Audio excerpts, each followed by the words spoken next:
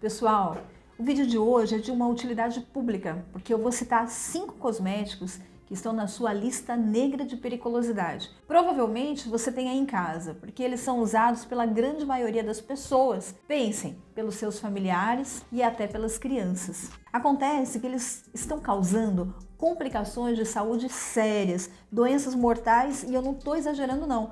Eles estão ligados ao surgimento de diversos tipos de câncer, perda de cabelos, quadros alérgicos e até pneumonia. E no final, vamos descobrir claramente quanto é que vale a sua vida para essas indústrias. Todas as informações que eu vou passar aqui para vocês, elas são bem resumidas, porque eu não tenho tempo de falar tudo. E para você ir mais fundo no assunto, vale a pena você conferir as fontes que eu vou deixar aqui na descrição do vídeo. Eu sou a Ana Maria Chiaverini e você está no Dicas da Doutora Ana Maria. Obrigada, meus queridos, sejam sempre bem-vindos ao nosso canal. Eu já vou pedir para vocês deixarem aquele like e se inscreva no nosso canal. Obrigada!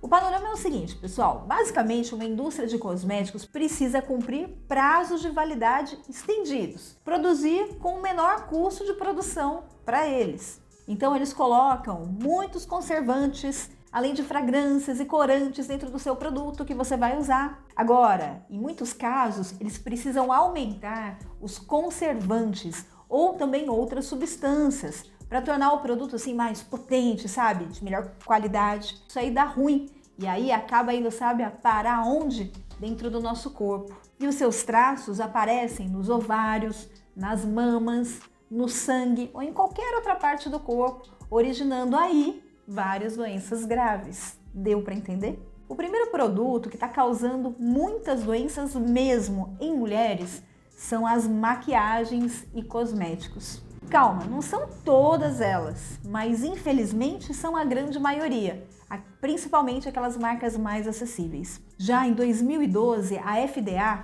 revelou que grandes marcas de beleza usavam altos índices de chumbo e outros metais pesados na sua composição dos cosméticos que eles fabricavam. E isso eu sei que você sabe, mas acontece que tem muito mais coisa dentro desses produtos do que você pensa, como PFAs, é o apelidado produtos químicos eternos, porque eles são projetados para não se decompor no meio ambiente nunca. Para cá entre nós, sério? Se não se decompõe no meio ambiente nunca, imagina dentro da gente o estrago que isso não faz. Tem também o amianto, é aquela substância da telha, é isso mesmo. Tem chumbo, alcatrão de carvão, formaldeído, conservantes, liberadores de formol, que é altamente cancerígeno. O propileno glicol, que é uma forma de formol, todas essas substâncias altamente cancerígenas. E esses componentes químicos, que além do risco de alergias e irritações, eles também são responsáveis por causar infertilidade, defeitos congênitos, o aumento dos níveis de colesterol e riscos altos comprovados de câncer. Ponto. Olha só, água micelar, espuma de barbear, batom, rímel, máscara de cílios, paleta de sombras, bases, cremes hidratantes e todo o resto que entra em contato com a sua pele e não tem um comprometimento com a saúde do ser humano. Eles colocam essas substâncias, todas, sabendo que faz mal, para que o produto dure mais tempo na prateleira e aí na sua casa. Ó, pra você ter ideia, no Reino Unido, marcas populares como a L'Oréal e a Urban Decay, que é famosa aqui no Brasil, eles estão vendendo cosméticos com esses produtos químicos perigosos. Eu vou deixar aqui na descrição do vídeo uma lista de compostos químicos e também de algumas marcas que você deve evitar e que deve dar uma conferidinha lá para não usar, legal? E tem um aviso, hein? A maioria das vezes você vai precisar de um óculos, vai precisar também de uma lupa ou até mesmo de um microscópio para você enxergar o que tem lá dentro daqueles produtos. É de propósito mesmo e é para você consumir sem poder analisar o que está lá dentro. Deixa eu te fazer uma pergunta. É só eu ou já aconteceu de você ter que usar a sua câmera 4K do seu iPhone ou do seu Samsung Plus Galaxy para bater uma foto do rótulo, dar um zoom de 50 vezes? Se você tá achando que é idade, você tá enganado, não é não, minha amiga. Isso aí é safadeza das indústrias. A segunda substância é o triclosan. Hã? Você não sabe? Acontece que ele é um dos principais benefícios das pastas de dente, dos enxaguatórios bucais, da Colgate. Alegando, eles usam essa substância dizendo que matam os germes e deixam os dentinhos branquinhos. Também tem nos sabonetes e lá eles estão para matar as bactérias. Agora, as pesquisas recentes apontam, e já faz uns 20 anos, tá? Que o triclosan é um dos principais causadores de doenças como câncer de mama, câncer de ovário, alterações nos hormônios femininos, desenvolvimento de germes resistentes a antibióticos, ou seja, aparecimento das superbactérias, queda no sistema imunológico, alergias e várias outras doenças. Isso porque o uso desses compostos é cumulativo, justamente porque todos nós usamos todos os dias. Outra grande preocupação é que o triclosan está indo parar lá na natureza, através do lixo e nas estações de tratamento de água, porque ele deixa muitos resíduos. Isso aí piora a condição da nossa saúde e da saúde do meio ambiente. Para você ter ideia, o triclosan já foi proibido em outros países, mas aqui mesmo a própria Colgate, ela não alega nem reconhecer os malefícios dessa substância. Então, diga você, em quem que você vai acreditar? Nos cientistas, nos países que deixaram de usar o triclosan ou na maior indústria de creme dental do planeta?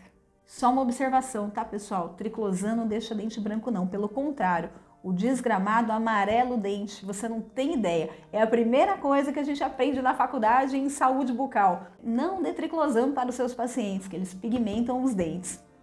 Fica a dica, hein? Agora, o terceiro produto mais perigoso são os esmaltes de unha. É ou não é? Você sabia? Manicure a cada 15 dias, é super tradicional, né? Pois é, só que cortar, hein? Acontece que eles são campeões em substâncias cancerígenas. Pior que em alguns rótulos eles escondem a informação da presença do formol, do tolueno, do formaldeído, do dibutilfitalato, que são usados para endurecer e dar brilho nos esmaltes. Acontece que foi realizada uma análise, gente, com 12 tipos de esmalte das 3 marcas mais usadas do Brasil, que eu não preciso nem falar, mas eu vou falar. Já está na pesquisa, Impala, Colorama e Risqué. Essa pesquisa ela não foi feita em qualquer lugar. Ela foi feita pela Associação Brasileira de Defesa do Consumidor. E entre os produtos analisados, dos 12, 7 desses esmaltes continham substâncias prejudiciais à saúde, tipo cancerígenas. Os esmaltes estão relacionados ao surgimento de diversas doenças como o crescimento dos ovários, dificuldade para engravidar, abortos espontâneos, miomas, câncer nos seios ou até mesmo doenças do sangue. E aqui eu vou fazer um parênteses terrível. Para quem é mulher e já teve crescimento dos ovários, sabe que é uma dor terrível, né? E quando você vai no obstetra, no ginecologista, o que eles falam? Para você tomar o seu anticoncepcional, você não está tomando da forma certa, aumenta a intensidade para diminuir o tamanho do ovário. Mas muitas dessas condições de anomalias hormonais estão sendo mal entendidas, mal compreendidas, e parte delas estão vindo de coisas externas que nós usamos e comemos e não do nosso próprio organismo. Mas eu tenho uma boa notícia para você. Se você não precisar parar de fazer sua unha, tem uma solução. Você vai ter que trocar a marca que você usa.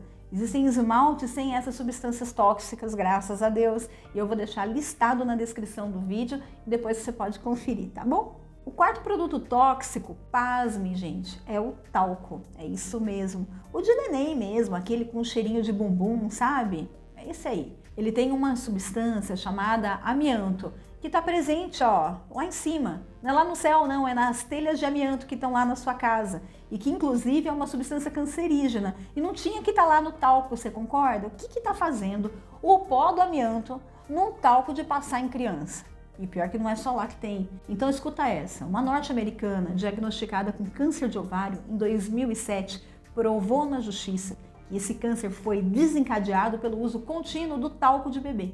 E aí ela ganhou uma indenização de uma merreca, em torno de 417 milhões de dólares contra a Johnson & Johnson. O mais interessante é que essa mulher não foi a única que ganhou na justiça. Milhares de outras pessoas também acusaram a Johnson de causar cânceres diversos, como de ovário e de útero.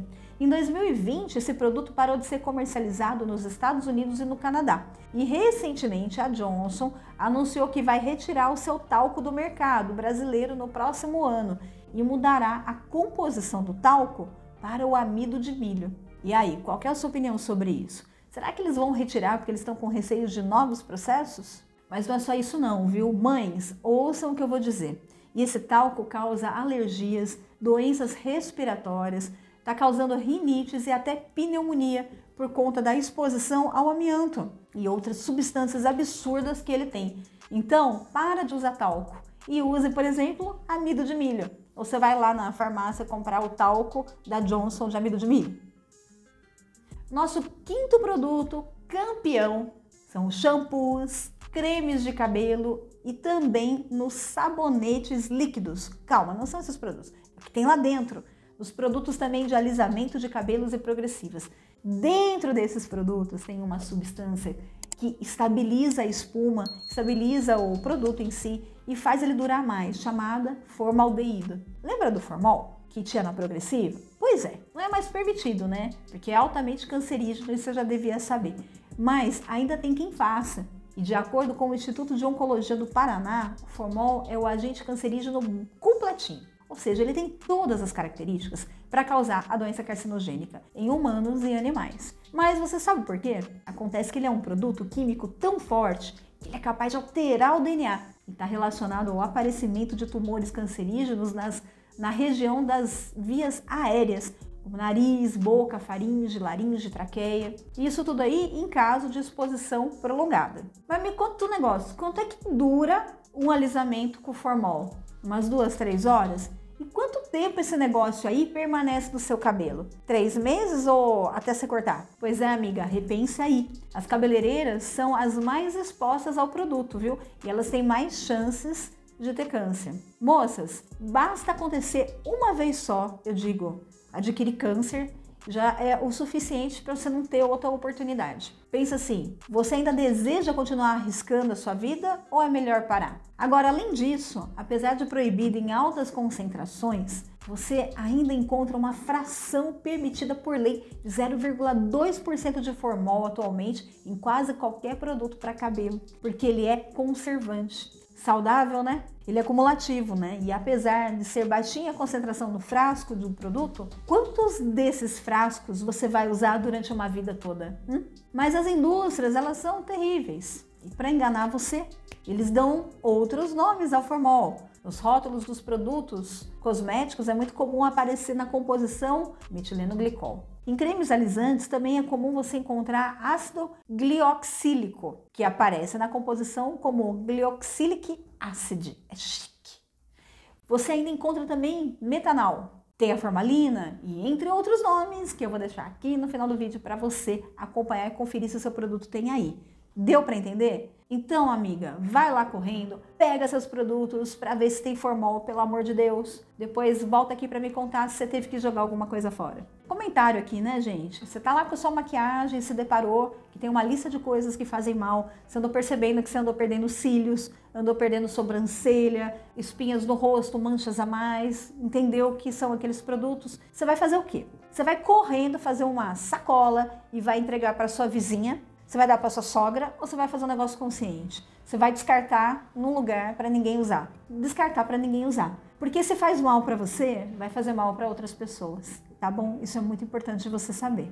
Fala para mim, você sabia de tudo isso? Você usa algum produto com esses compostos e não sabia? Deixa aqui para mim nos comentários. Para quem chegou até aqui comigo, 2 coisas eu quero que vocês se lembrem do vídeo de hoje. 1. Para ter uma vida mais saudável, é só buscar conhecimento e ir colocando esse conhecimento em prática, beleza? O que podemos concluir nesse vídeo hoje é que algumas empresas não se importam com a sua saúde ou com a da sua família, e sim apenas com o lucro. As leis, elas não são rigorosas, viu, para impedir o uso dessas substâncias, pelo menos em nosso país. Além também da falta de ética profissional. Se você for pensar bem, dá para saber quem são elas. Quem são essas marcas? Só olhando nos rótulos dos produtos, né? Aqueles com letras que não dão para enxergar a composição do produto. Certeza que coisa boa não é. Porque se fosse bom, estariam maiores as letras para eles se gabarem que é bom. Aqueles com letras microscópicas se aproveitam de você, sabem que você não vai enxergar e colocam os compostos cancerígenos lá dentro. Eles também não se importam se vão afetar as crianças.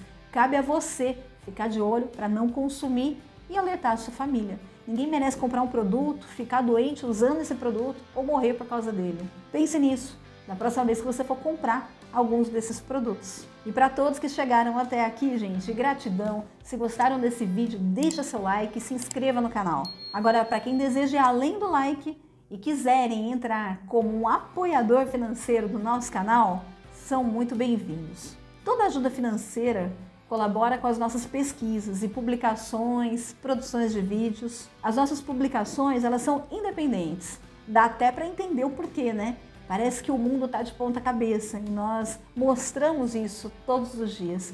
Nós estamos remando contra a maré para te contar a verdade. Mas o que ninguém sabe, além de muito demorado, os nossos vídeos são caros para serem publicados. E aqueles que puderem nos ajudar, façam as suas contribuições através desse site aqui do Apoia-se. Ele permite com que você faça essa ajuda com transparência e além também de te dar muitas vantagens ao nos ajudar. Para você saber mais informações, clica aqui embaixo na descrição do vídeo. Um grande beijo para vocês e até a próxima!